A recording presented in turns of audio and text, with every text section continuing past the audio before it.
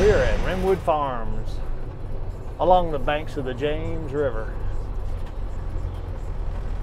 Getting ready to weigh a load of corn, dump it, dry it, store it.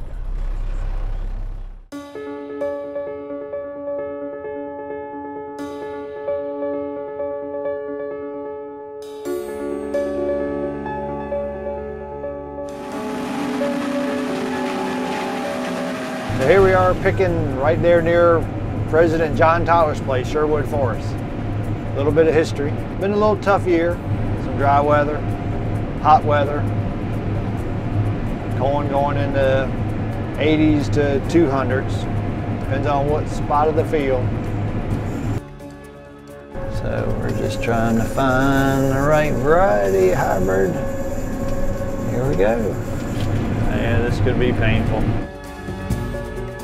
So there's Irma and then there's Jose right behind it, like bam, bam. But Jose is going to kind of stay out in the Atlantic. That's what they're forecasting. And Irma is going to kind of follow the Florida and then maybe go through South Carolina and with Georgia and South Carolina, then towards the eastern part of Tennessee. We'll get some rain and a little bit of wind. So how much does it affect us? Not a clue, but we'll find out. We've had it, we've had storms come through, and it wasn't good for our irrigated corn because it fell over. Yeah, the corn's doing a lot better than what we deserve. We did go through a pretty good dry period. Some of our bigger challenges have been the temperatures on our earlier planted corn. We just got so hot. And it stayed hot, even night times. And if you're in corn production, you know corn needs to slow down growing. It likes cooler nights. The corn just keeps growing. And I think what it impacted the most, we got a good kernel set, but we don't have the test weight that we're used to. The kernels aren't as deep as they normally are. I think the companies have done a good job in their hybrid development to handle the heat and the stress. Yeah, this corn here, it's 108-day corn, and it's running 16.5% moisture, so kind of dry. Right now we're in some 150 bushel stuff, but we just left some 80 bushel corn. Soil type's really showing this year. We don't have good natural water holding capacity, but when you get into the areas that are even sandier than the rest of the field, they suffered in the drought. And then this particular farm can be wet in parts of the same field where it can be dry, because just the way the soil lays. And it seems like where lower yields are is where we were wet in the springtime, and we just don't have this. We don't have the stand that we like seeing. It was just too wet. Got a bunch of rain. Rain makes grain, but rain is costly sometimes. Sorry. Yeah, you can't be coughing when I'm on film, man. Come on, Seth. Take two.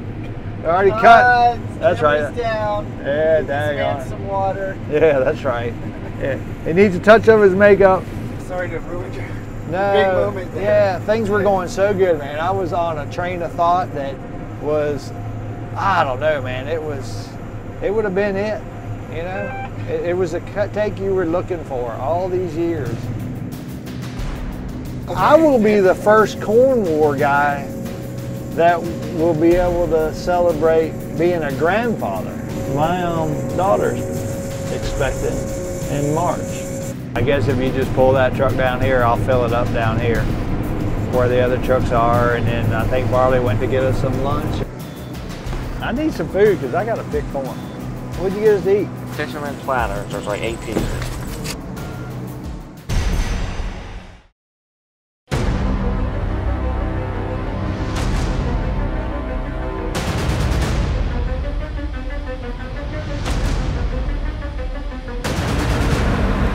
1 o'clock is when the judges are supposed to be here. So we'll go down, I shell a couple loads here, and we got this great big corn crop. I mean, like 60, 70 bushel better than we've ever had. We put up a new personal best. I think that should win the national again, the number we put up. That's pretty big.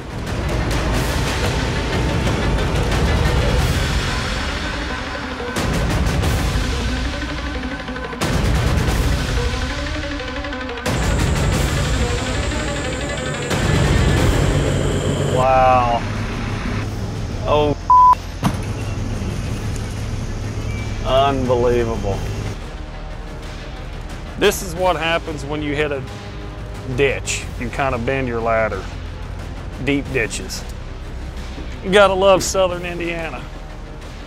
That's what you call starting off on a of a note. Clean windows. Last year was our first bad experience with that southern rust. It kind of whipped our ass last year. Everybody in the area. More fungicides, but what do you do? And it just smears up everything, gets where you can't see out of the cab, out of the windows. Yeah, that stuff's itchy. Magic balls. That is one problem we have here. Now this corn has shrunk probably 1.5 feet shorter, but the corn is just too tall in our area. And I don't know if that's just because of our fertility of the soil, if it's the climate. Our agronomists can't answer that either. I mean, you know, it's just too tall. There's just so much plant mass there. Go see how dry it is out there. Still a little tough.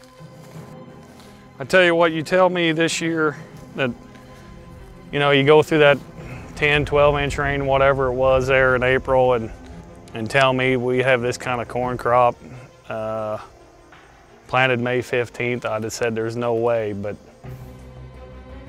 it's just phenomenal corn everywhere. That just normally don't happen around here. See that 400 bushel corn coming?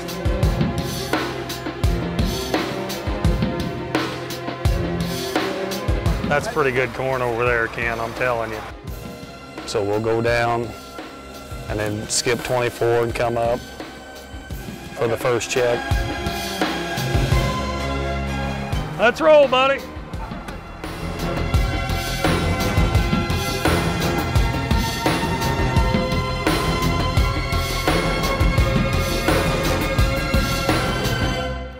That first pass down was better than this pass up. So I'm thinking we move over. I don't know if that will get any better, but this one here should get a little better. Pretty good corn. How dry was it? 6, 5, 2. 24? 351.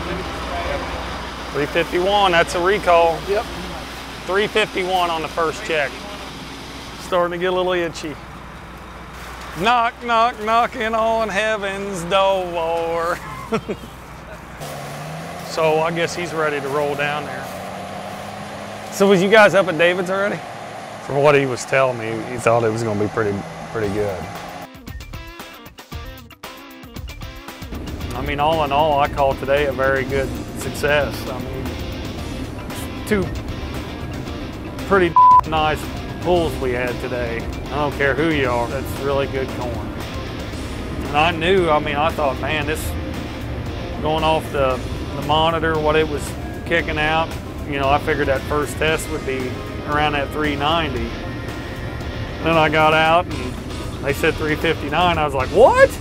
There's no way. But it was right. Second cut went 366, I believe. Everybody wants to hit that 400 mark, but you know, there's just a handful of guys that's ever done that. It just tells you how hard it is. You know, you take this and you learn, and hopefully next year you get better. already sitting there thinking what I could be doing for next year. Learned a lot on the fungicides. This rust deal is for real. I think it's just something that we're going to have to learn to deal with every year. I mean, it's just the way it is. The things I take away from this year, 2x2 works, in-furrow works, fertility. You got to get that plant jump started early. You know, we treat, like I said, our contest corn a lot like our conventional corn, I should say. We just believe it's that big of a deal getting a start. Very important. I mean, plant that seed in the ground, you know, when it hits the ground, you're losing bushels. It's how well you can manage the losses, try to make the losses after you put it in the ground to a minimum. You know, it's not about just going out, plant corn and fill the planter up with seed and go dump it. As you can see on a lot of other guys that's in this, it's not the physical work anymore of being a farmer. It's getting to be more of the mental work.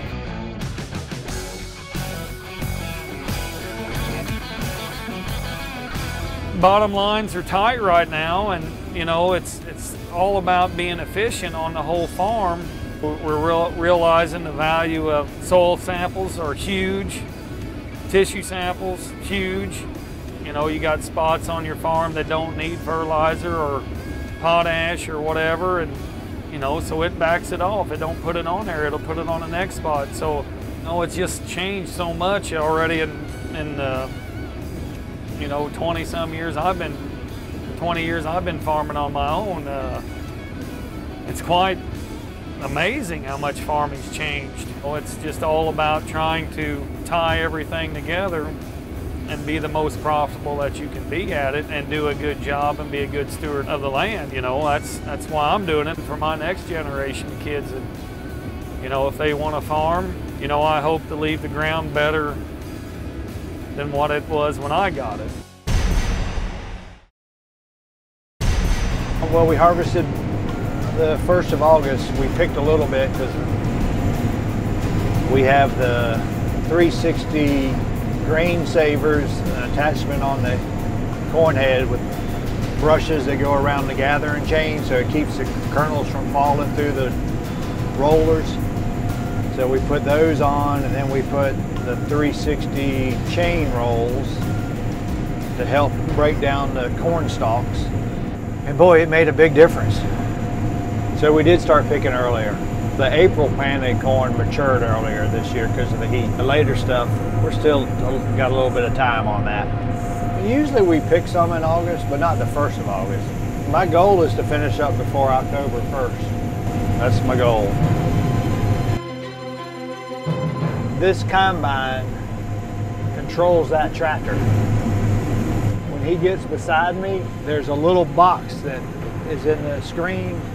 And when he gets inside that box and he hits auto steer, I can control the tractor from here. So if I speed up, the tractor speeds up. If I slow down, it slows down. If I turn, it turns. It's called machine sync.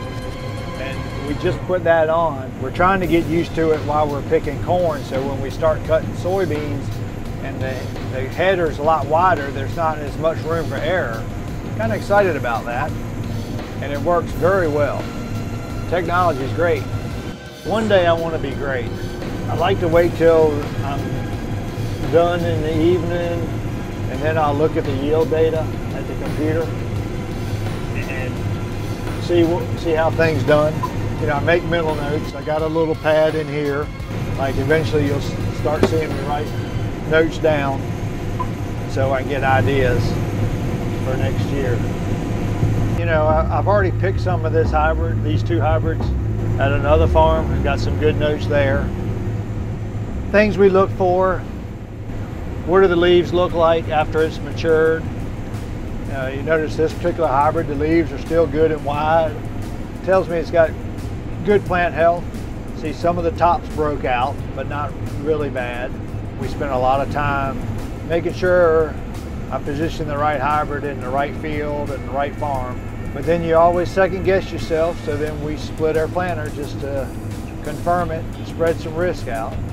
take 22. Well, at home, you know, we were picking good corn. It just wasn't the corn that we were hoping to see. The early April planted corn got a great start. Things were looking good. We rarely get hail on our farm. Well, 2017, every irrigated field of corn I had some degree of hail, which is like, wow.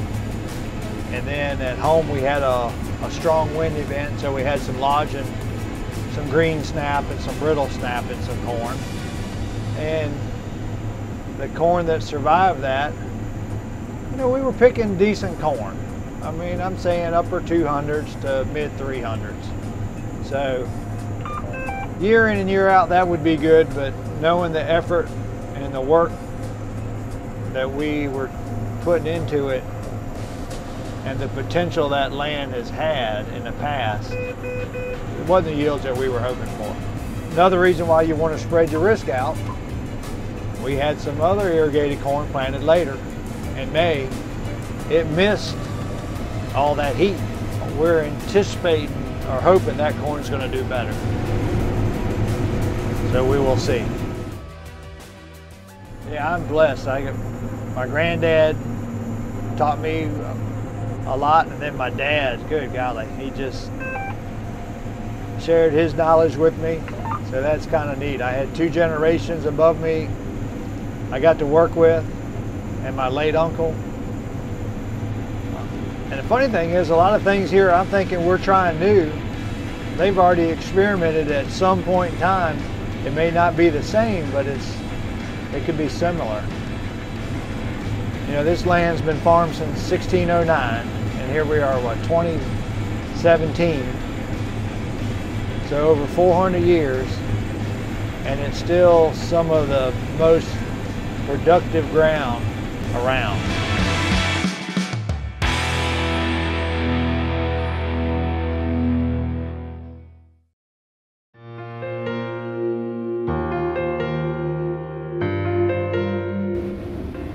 My dad was like everybody else's dad that farmed, you know, work, and you know, the only time we'd see him was in the morning before school when we'd go up and we had chicken house, and me and my mom and 2 sisters and brother, you know, from kindergarten on up till my dad got sick, which is 8th grade, you know, every morning at 4:30 we'd get up and gather eggs every morning. Saturday, Sunday, Monday, Tuesday, it didn't matter, and you couldn't be sick, because even if you was sick, your butt was going up there to gather eggs.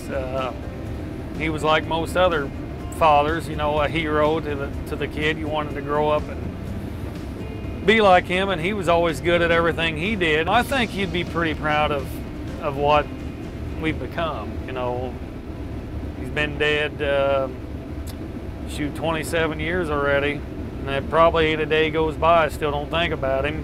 The toughest thing in my life was, and actually the best probably moment in my life, when I was a freshman playing basketball, and I kind of thought he knew that his time was coming to the end.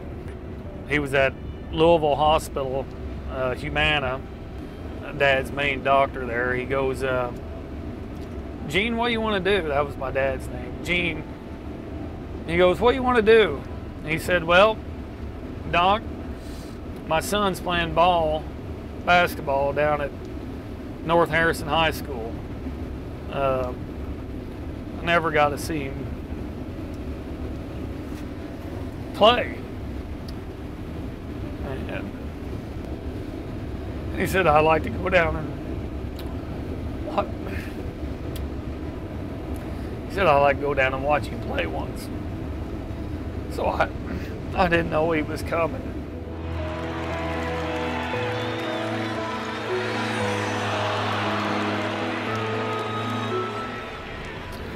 They wheeled him in a wheelchair there. And I tell you what, I don't know if God had a hand in it or what, but I scored 32 points that game, and I missed one shot. And to see him smile, you know.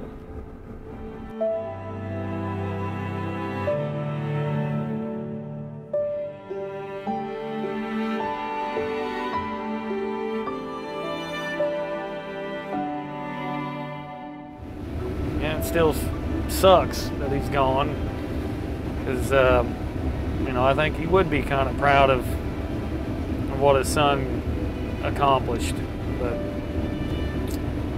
no. The way the ball bounces, man. You win some, you lose some.